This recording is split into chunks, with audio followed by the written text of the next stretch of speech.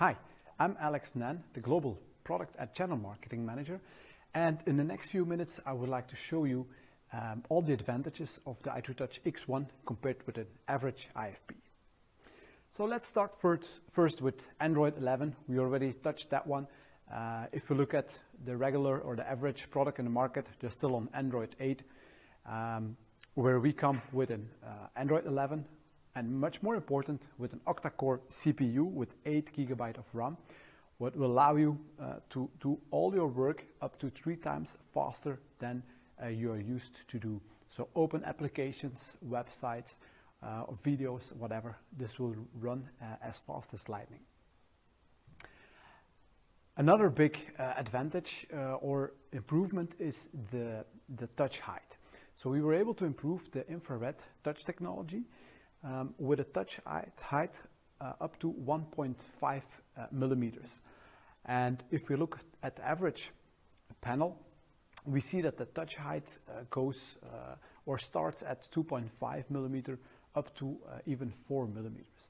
This is a little technical, I know, but on the next slide you will see what makes the difference, and that's of course in the writing experience. The lower the touch height, the better the writing experience, the nicer you can write on an IFP. Another big improvement is the Android GPU. So the graphical card of the Android has been improved. So now we are on 4K also on the Android. Not only with inputs on 4K, but also on the Android. And of course, that will be visible on images. In this webinar, it's perhaps not that good, the visibility or the difference, but if you would put the two panels next to each other, then you will see a huge difference in videos and pictures, but also in the writing, because you will have 4 times more pixels in the Android environment. Whatever you have been writing will be much more clear than with a Full HD Android environment. A next huge differentiator is of course the optical bonding. So with the optical bonding, what does it mean? In this case, with the X1, we have been able to stick or to bond the glass to the LCD with a resin layer. And the result is that also the thickness of the glass has been reduced as the glass is protected or reinforced by the LCD. If you look at the regular or average IFP in the market with an air gap, and of course also with thicker glass because of security, minimum of 4 millimeters. So that means that the distance between the LCD panel and your finger will be always more than 4 millimeters with the average IFP. Also here, a little technical, but what's in it for the user? The touch and writing experience.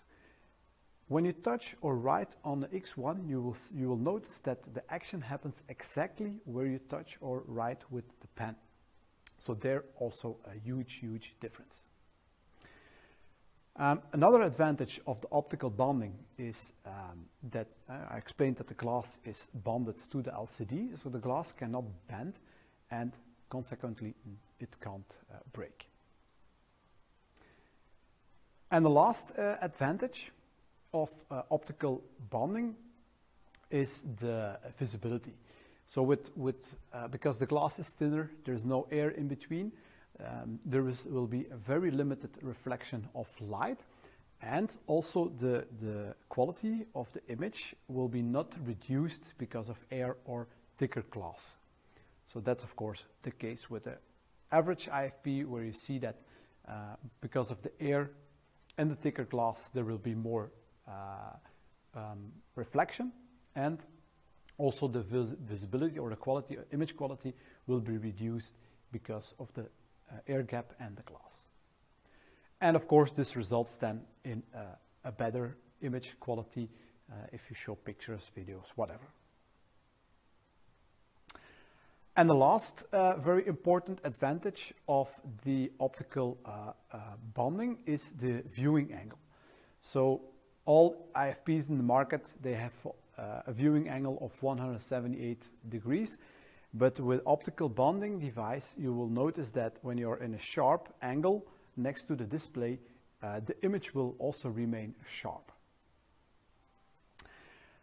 And then a last very important improvement with the X1, we were able to integrate a USB hub, and that results in a one cable connection. So you walk into the room, your laptop, and take advantage of sound, image, touch, and the camera. So that's the new item. The camera that is connected to display will also be guided to that one cable connection. And the second new item is the power of 60 watt. So that's also a game changer that we improved also the power. So if you look at the average panels in the market, without USB-C, where you need to connect HDMI cable for sound and image, USB cable for touch, USB cable for camera, and then if you're running out of juice, you even need your power cable to connect your laptop. So all those 4 cables can be replaced by one cable.